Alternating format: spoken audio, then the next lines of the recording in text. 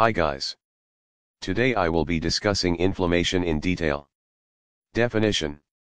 Inflammation is defined as the local response of living mammalian tissues to injury due to any agent. It is a body defense reaction in order to eliminate or limit the spread of injurious agent, followed by removal of the necrosed cells and tissues. The agents causing inflammation are as follows: infective agents like bacteria, viruses, and their toxins, fungi, parasites.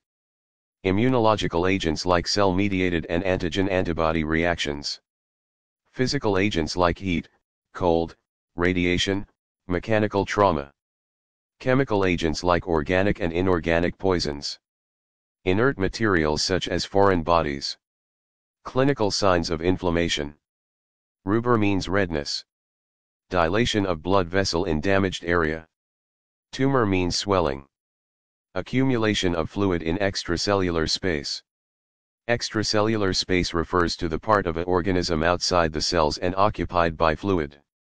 The composition of the extracellular space includes metabolites, ions, proteins, and many other substances that might affect cellular function. Calor means heat. Due to increased blood flow to area. Dolor means pain. Stretching or distortion of tissue from edema. Chemical mediators can induce pain.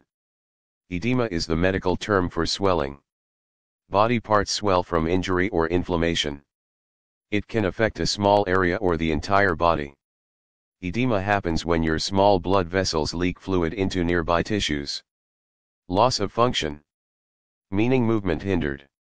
Now, types of inflammation. There are two types. First, acute inflammation. Second, chronic inflammation. Acute inflammation. It is of short duration and lasts less than 2 weeks. Represents the early body reaction, resolves quickly and is usually followed by healing. Features of acute inflammation are accumulation of fluid and plasma at the affected site.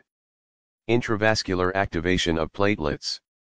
Intravascular means which occurs within a vessel, especially within a blood vessel. Polymorphonuclear neutrophils as inflammatory cells. Polymorphonuclear neutrophils are the most abundant blood leukocytes. They provide the first-line defense against infection and are potent effectors of inflammation.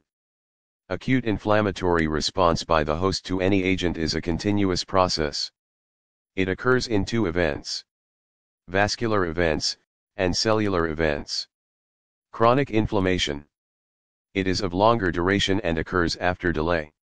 Occurs either after the causative agent of acute inflammation persists for a long time, or the stimulus is such that it induces chronic inflammation from the beginning. Features of chronic inflammation: presence of chronic inflammatory cells such as lymphocytes, plasma cells, and macrophages. Check out other pathophysiology videos and subscribe to my channel. Thank you.